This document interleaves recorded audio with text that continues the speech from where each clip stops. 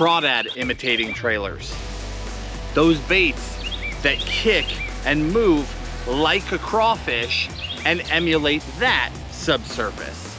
Now for crawdads, that was probably the toughest category of all of them.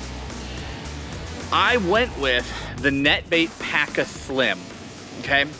And the reason why I chose that, because ultimately that Paca Slim is the one that had great action, but it wasn't consistent action. It would do things that were different.